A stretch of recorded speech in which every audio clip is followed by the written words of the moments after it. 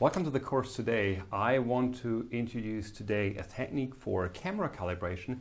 That means we want to estimate the intrinsic parameters, so the calibration matrix of our camera, not taking into account where the camera is. So in contrast to DLT, where we were estimating the intrinsics and the extrinsics at the same point in time, we are here trying to estimate only the intrinsics.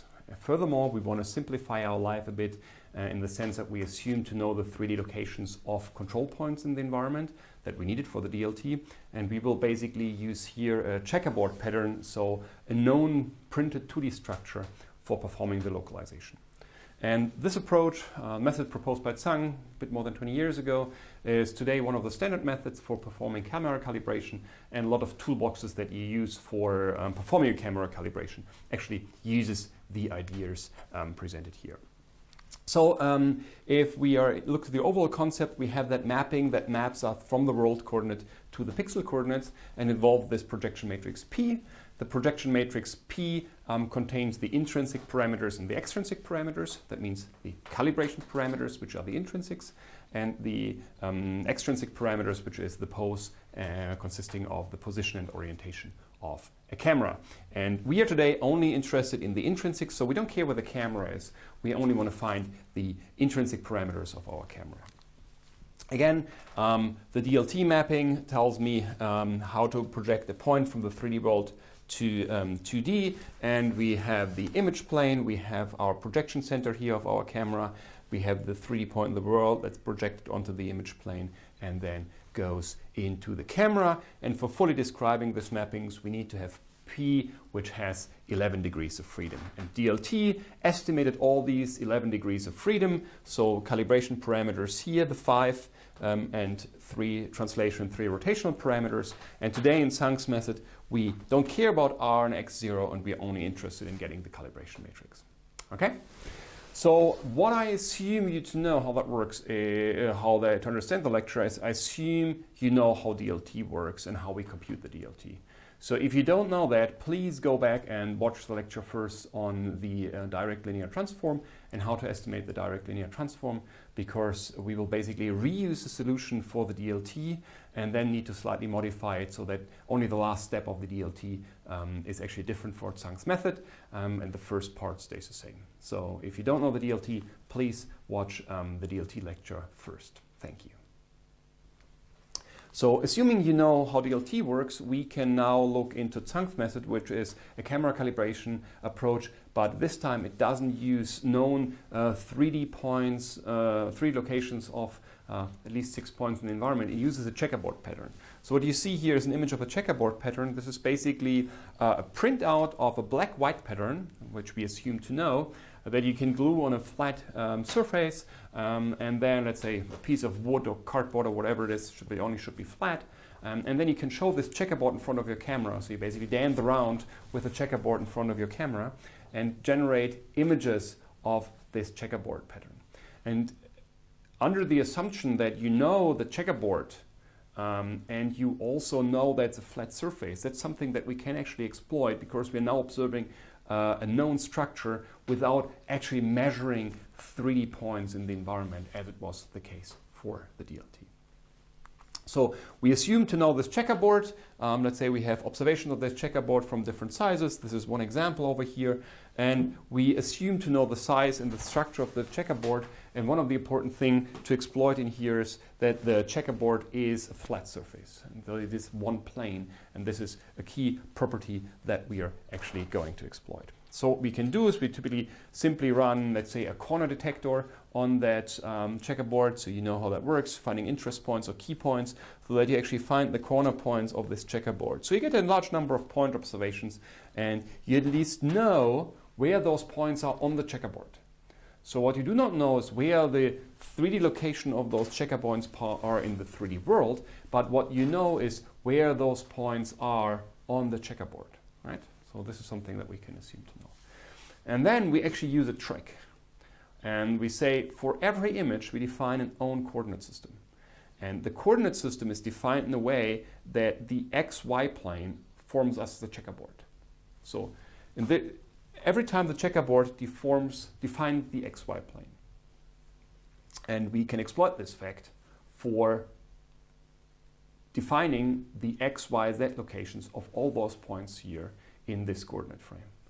Of course, it's important to know the coordinate frame changes from frame to frame, but within a frame, we have the same coordinate system. And often this is sufficient, or not often, in this approach, this is sufficient in order to actually estimate the calibration parameters of our camera. So the trick is that all points lie on the checkerboard and which defines the xy plane of our coordinate system. That means that all the coordinates in the 3D world have a z coordinate of 0. So all those points here have a z coordinate of 0. All those points here have a z coordinate of 0. And all those points here have a z coordinate of 0. Just because for every frame we define an own coordinate system where this is actually the case. So this exploits that the checkerboard is a flat, is a plane. So it's glued on a flat surface. And this is kind of a key thing we exploit. And then we know the xy locations as well, because we know the size of the printout that we use for generating this checkerboard. Okay, so let's see how this assumption that z equals to 0 for all 3D points changes the mass of the overall system. And it does it substantially. So this was the mapping that we used to describe. So this is our homogeneous vector 3D coordinate vector. This is the matrix containing the rotational part and the translational part. And here we then have the calibration matrix, and this maps it to our 2D pixel coordinate. So now we know that the z coordinate of all points are 0. So each point has a z coordinate of 0. So this red circled variable is 0 all the time. Okay? So now if we multiply this matrix by this point, knowing that this point is 0, it actually turns out that this column over here has 0 effect on our system, because it will be always taken down to 0. So it's something that I don't need to estimate. That means the last column of my rotation matrix is something I don't need here. So this is not needed, so we can actually eliminate those variables from our equation system, because this is the equation system relating our observation with our knowledge about our model. So by eliminating this column and eliminating the third row of this vector over here, we turn into an equation which looks like this. Okay? So a point on the checkerboard, the xy coordinate, is mapped to the image coordinate, and I don't need to know the z coordinate of that point in the 3D world, or because I know it's 0 for that own reference system. So every point on my checkerboard will generate me one of those equations, right? So every point in the 3D world on that checkerboard generates me this equation, and the parameters in here and here, so these parameters are the same for all images and all checkerboard observations. And this matrix over here is the same for every frame. So all the points which have been extracted from the same checkerboard image. Okay, so that's important to differentiate. We'll need that later on. Okay, so we have a matrix H, which is now a 3x3 matrix. So these are the multiplication of those two matrices over here, which I can write as 3 column vectors, H1, H2, H3. So this is something that that I can split up into my calibration matrix K, and my matrix, which now consists of two vectors R1 and R2, which are the first two columns of my rotation matrix, and then my translation vector T over here. So that one point generates me this equation over here. So I have multiple points. For now, we're just considering one single image. So all the points from the checkerboard that are generated for one single image. So for now, just one single image is taken into account. So we get a number of those equations. If we have I points on our checkerboard, we actually obtain this equation over here. And again, these are knowns, and my unknowns actually sit in here. And now it's important to know about DLT, right? So if you haven't watched the video on DLT, I suggest to do that before you continue here, because knowing how to solve this requires you to have seen the DLT lecture.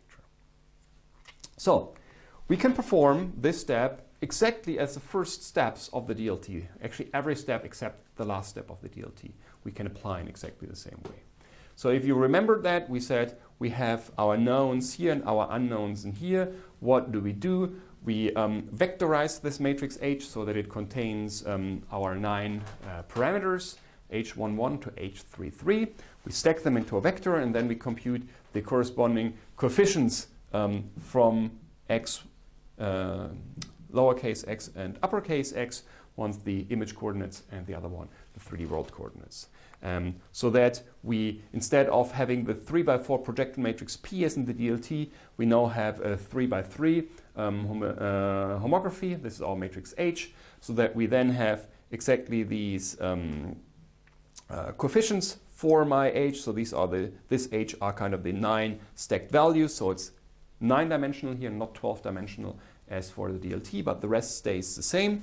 And just to show you the correspondency between the problem that we have here and the DLT problem, I wrote here the coefficient vectors down for the DLT and crossed out all those which go away because they are, the z-coordinate of all points are 0, so they are eliminated, and I just don't need to build up these 12 elements here. I just need to go down to the 9 elements that I need, because the others I eliminated already from my equation system.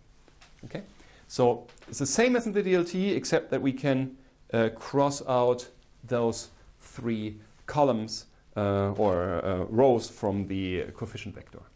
And as a result of this, we get a kind of slightly simplified form where it just kind of now crossed out or eliminated all the variables that were crossed out on the previous slide.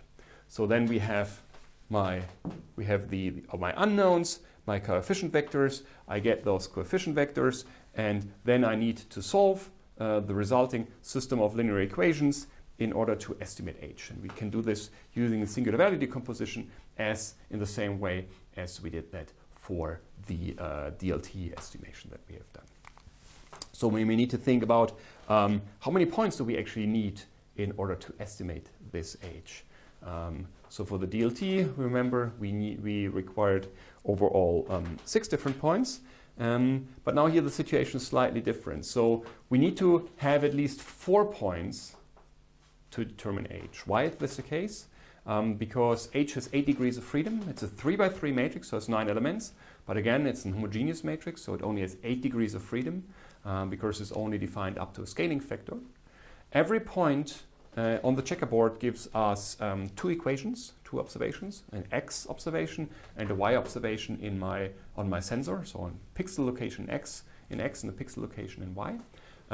And so that means we need to have at least 4 points in the checkerboard in order to do this and in order to provide an estimate for H. And again, this is now image dependent. So it is dependent per image because we defined the coordinate system independent for every image based on the location of the checkerboard. And this provides me an estimate for H, and after we have computed using the singular value decomposition exactly as we did it for the DLT, we actually come up with an estimate for H. So we have H now, and now the question is, how do I get K from H? And this is the point in time where things change between Zhang's method and the original DLT estimation that we discussed. So just as a reminder, what have we done in the DLT? In the DLT, we also had this matrix P that we need to decompose into matrices. It was actually not fully the matrix P, but the first 3x3 block out of my matrix that I cut it out of my matrix P that I needed to decompose in the rotation matrix and the calibration matrix. And for that, I used the QR decomposition because the QR decomposition was exactly what I wanted to do. It generates for me a rotation matrix and upper triangular matrix or lower triangular matrix that I can actually generate out of that. And this was exactly what I needed in order to obtain my K and my rotation matrix. Now, unfortunately, the story is different because this thing here is not a rotation matrix anymore, because we have the translation vector T sitting in here, which basically replace the third column of my rotation matrix. And this is the problem why we can't apply the QR decomposition. So this is now the point in time where the DLT and Zhang's method basically deviate and need to generate 2 different solutions. And it actually gets a little bit more complicated here for Zhang's method because we cannot simply apply QR decomposition in such an elegant way as we did this for the DLT. And this is what it makes it more tricky. So the question is, how do we now obtain our matrix decomposition? So even if I don't care about this part here, I can ignore this part, but actually get K. So this is, I'm not interested in this part, but I want to get K. And so if I have my matrix H, I need to go from H to K. So this is the goal, estimating K from H. So again, the problem, we computed H via SVD, and now we need to extract K. So we need to break up this matrix H into two matrices. One is this calibration matrix, this upper triangular matrix, and this second matrix where I only know that the first two columns are actually columns from a rotation matrix. Now to do this, there's kind of not a standard decomposition that I can use in order to exploit those properties, so that's something that I now need to do by hand. And by hand means manually exploiting the constraints of things that I know, for example, about R1 and R2. And so I need to now derive an own solution to do this. And this is actually a procedure consisting of 4 steps. So for the first thing we need to do, we need to write down certain constraints that we know. So for example, what do I know about K? What do I know about R1? What do I know about R2? How can I actually exploit this? And I will exploit properties that I knew that R1 and R2 are column vectors from a rotation matrix. And you know the columns of a rotation matrix have certain constraints, and I can exploit those constraints, write them down in order to form a system of equations that I then need to solve, and then be hopefully able to decompose the matrices. So first I will write down the constraints and exploit constraints. Then I will define a matrix B, which is K inverse transposed times K inverse. We'll see that this term K inverse transposed K inverse is a term that pops up in a couple of the equations that I actually write down. And so I define this matrix B so that my math gets slightly more similar. And then I will, I have to define a system of equations. And this system of equations will actually lead me to B. So by solving a matrix, by solving the system that I derive from the constraints I formulated here in number 1, I will be able to estimate the elements of B. And once I have the elements of B, I need to decompose B so that I can break down B and obtain K. So these are kind of multiple steps I'm doing. I'm defining constraints, I'm defining a matrix B, I'm then solving my constraints so that I can determine the elements of B, and then I do a matrix decomposition, actually a Cholesky decomposition of B, so that I then obtain my matrix K. So there are a couple of steps in between and a number of coefficients that I actually need to compute in this process, but this then allows me to decompose this matrix B. But the key thing to start with to understand are those constraints. What are the constraints? Which constraints can I actually exploit from K, R1, and R2? So again, this was my this was the equation that I have, my calibration matrix here, and this remaining matrix R. So what do I know about that? The first thing I know, what I can actually do is I know that my matrix K is actually an invertible matrix, right? So it's this upper triangular matrix, and all the elements on the main diagonal are unequal to 0. So I know that K is invertible, and I can invert my matrix K. This is a property that I'm exploiting now. What I can do is I can invert my matrix K and multiply it from the left-hand side of this equation.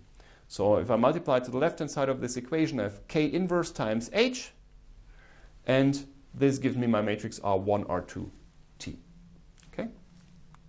So this is basically what I've written down here. R1, R2, T is K inverse times the 3 column vectors of H that I have. So H, remember, H is known. So this H I do know.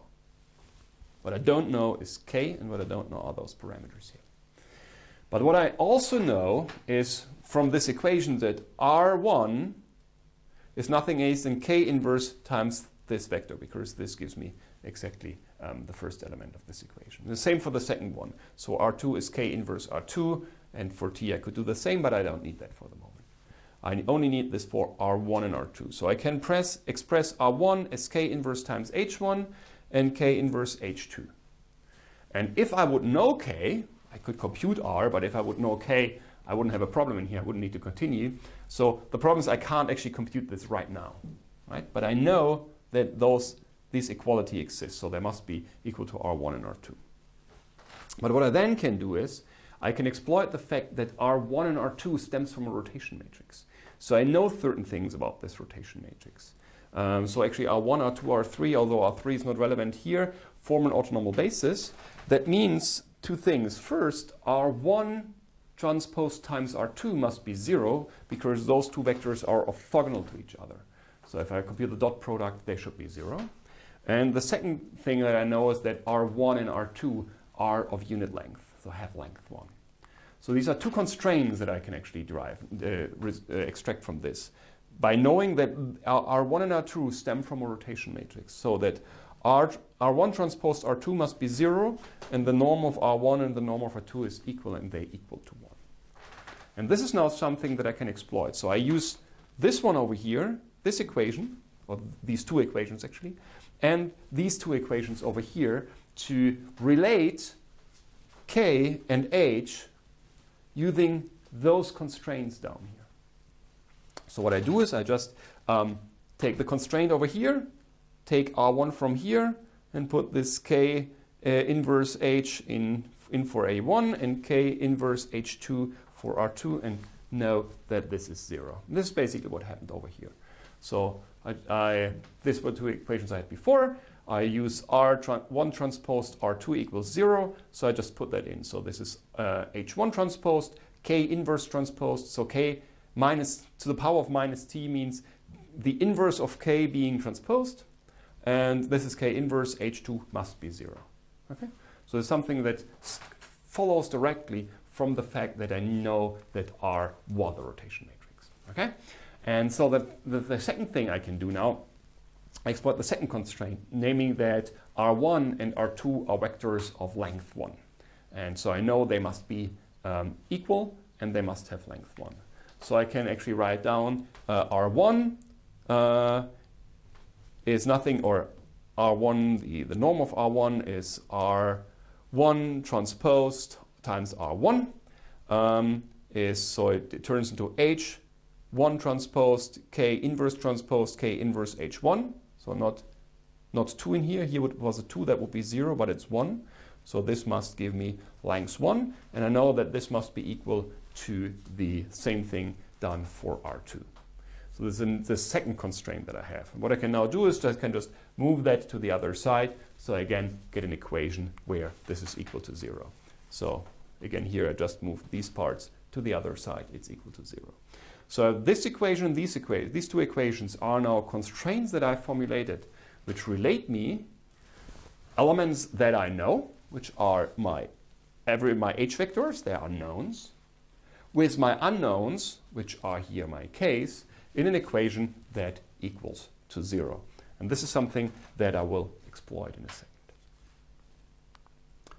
So the next thing is what I can do now. If I kind of write down the equations under each other, I see that this K inverse transposed times K inverse appears in all of my equations. So just kind of what I can do is I can just define a symmetric and positive matrix B, which has the form K inverse transposed K inverse. So it basically can replace this thing by B. It's just a variable replacement for now.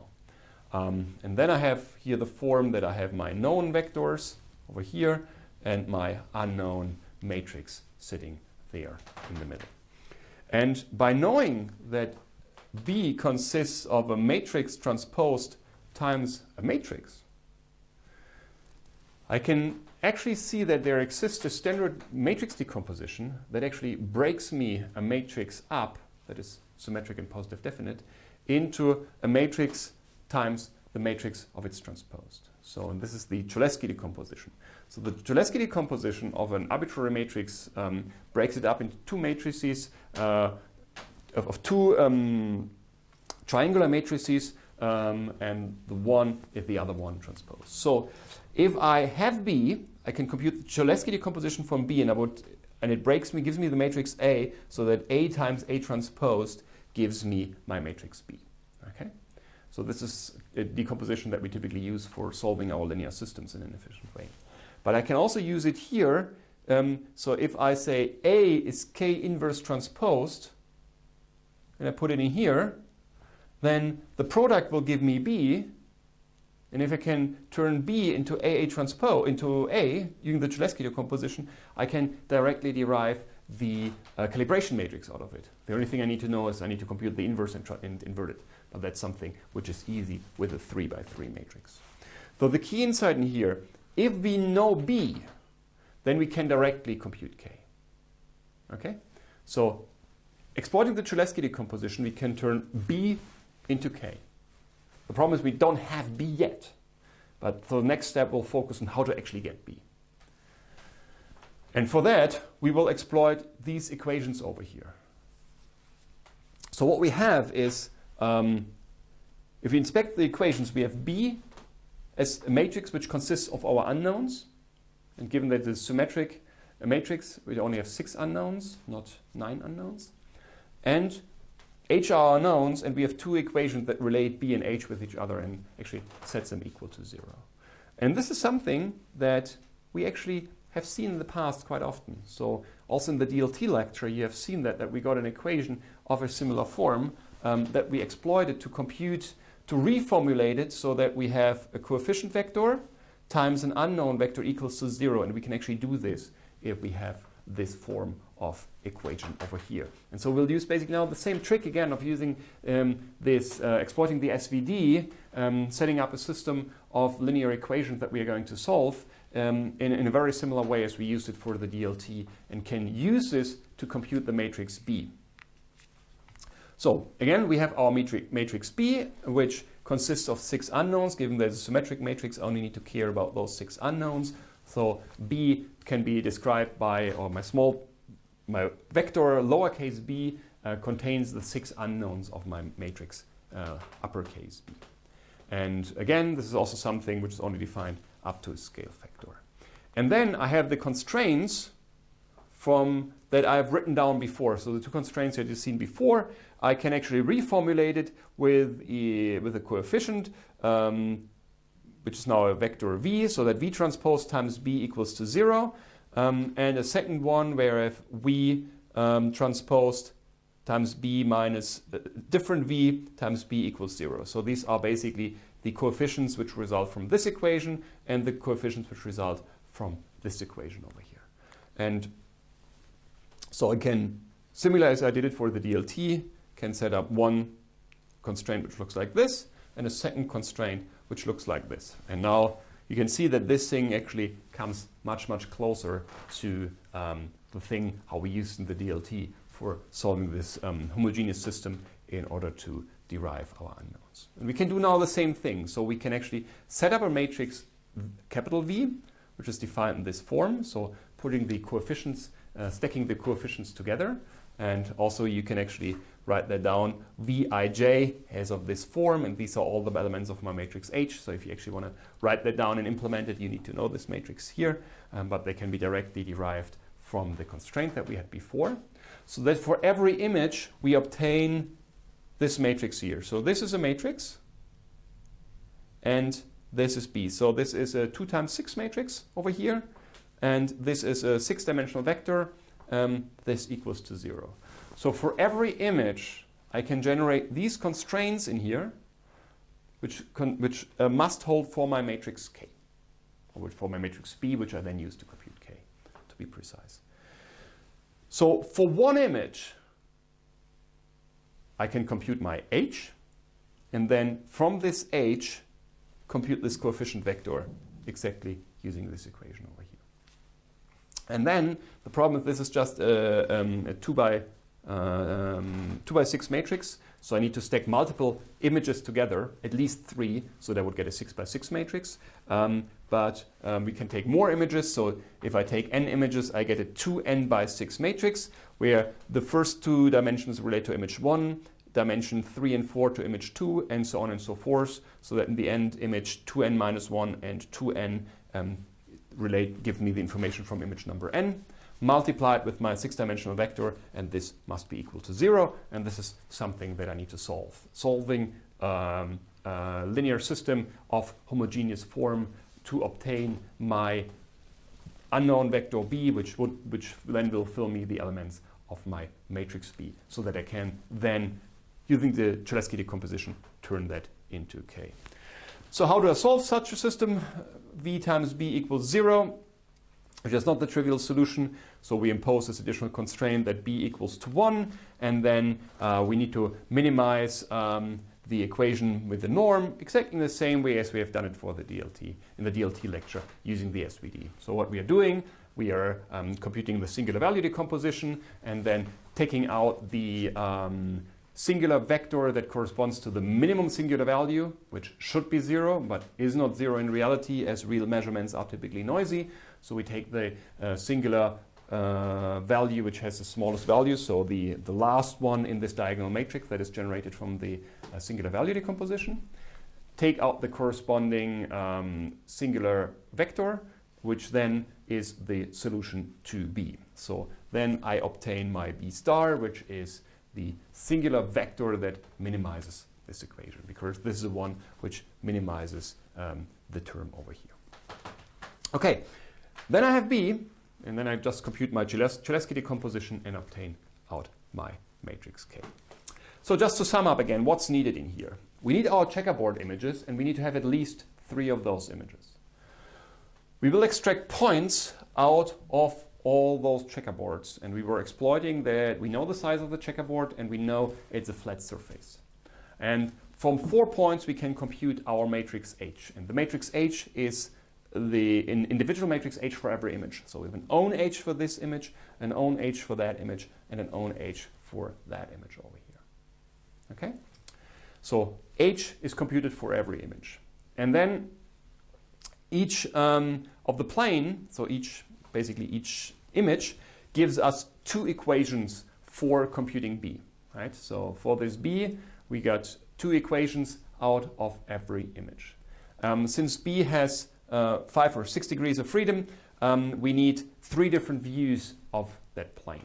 Okay, so so this is because B was a symmetric matrix, but it's only known up to a scaling coefficient. So therefore, we have in the end 5 degrees of freedom. But that means we need 3 different views for 3 different images in order to compute the matrix B, and then I need to solve.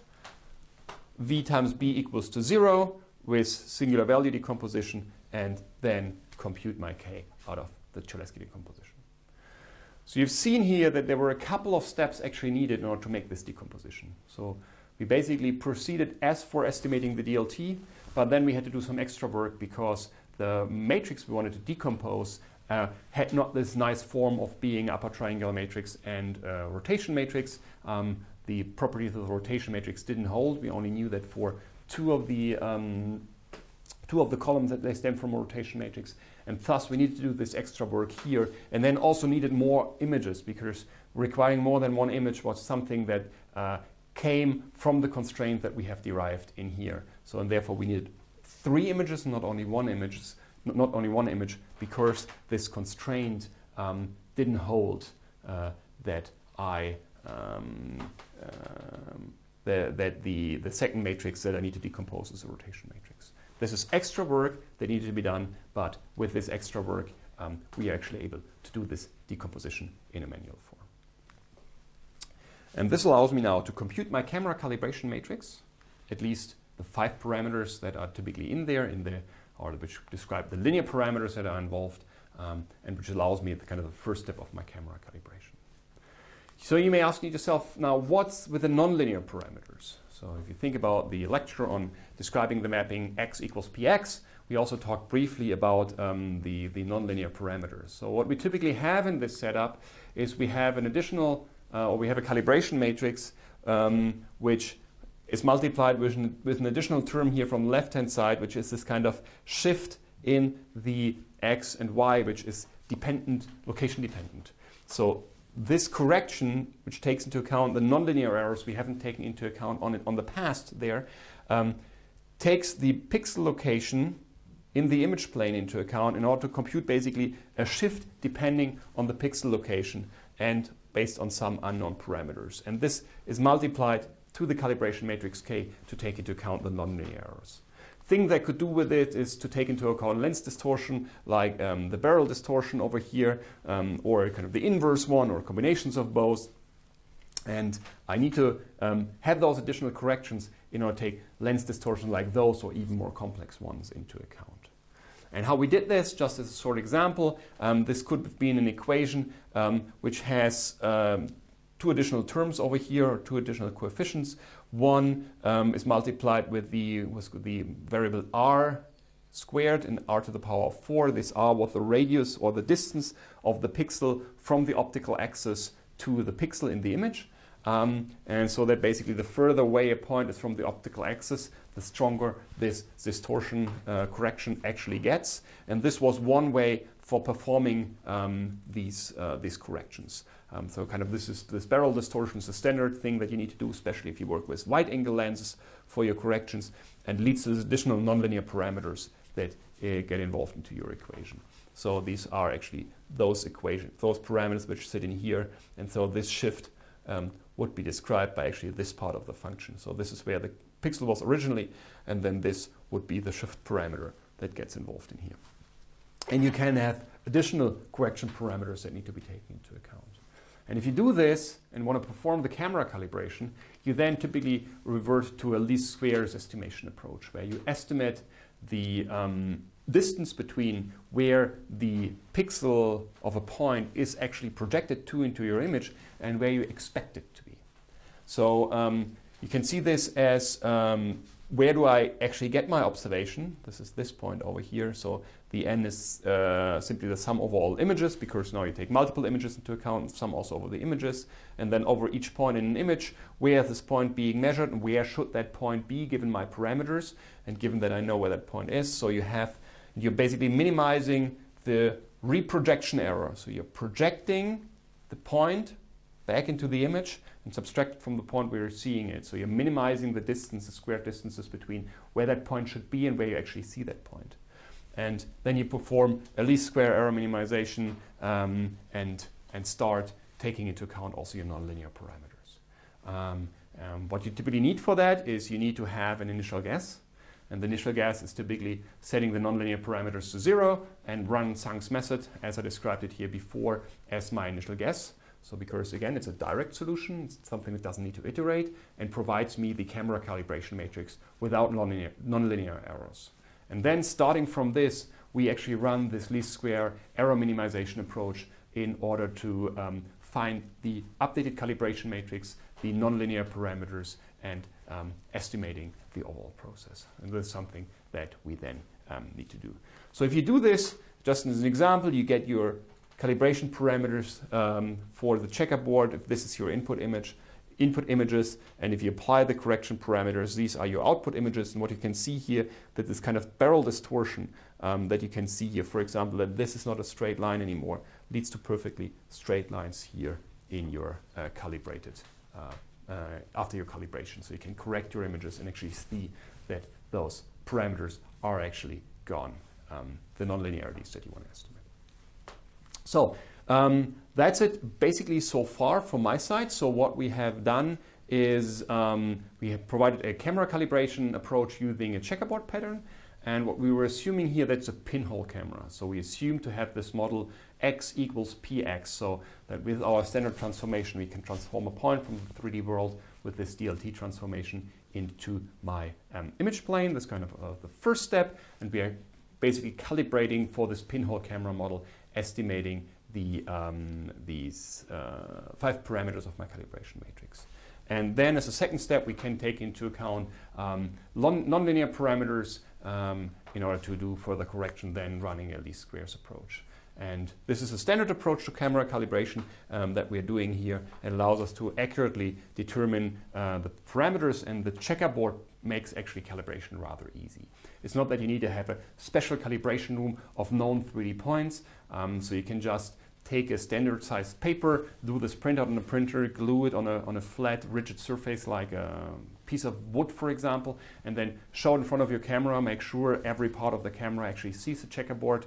Then you can calibrate your camera and get your calibration matrix out, and then work with a calibrated camera. So calibration in general means that we are estimating our intrinsic parameters consisting of nonlinear and linear errors. The linear one are 5 errors, and we used Zhang's method to actually estimate those 5 linear parameters using a checkerboard, and then the nonlinear errors are then estimated additionally using this nonlinear least squares approach.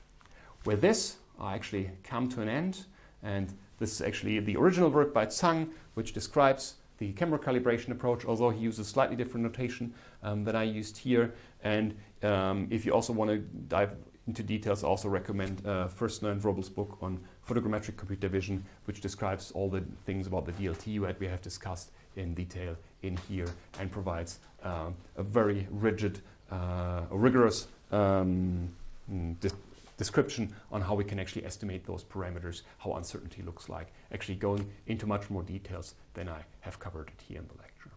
So with this, thank you very much. I hope you have learned today how to calibrate your camera with using a checkerboard pattern. A lot of standard toolboxes actually use this checkerboard pattern for calibrating your cameras, but I hope with this lecture you have an idea what's going on internally, so that you understand the process better, and also know why you need to have a certain number of images in order to perform the computations, and what are the assumptions that we used, and how these decompositions actually look like, and that solving linear systems, homogeneous linear systems, is something that pops up very often and is important to know with a lot of relevant real-world applications. So with this, thank you very much for your attention, and see you soon. Thank you.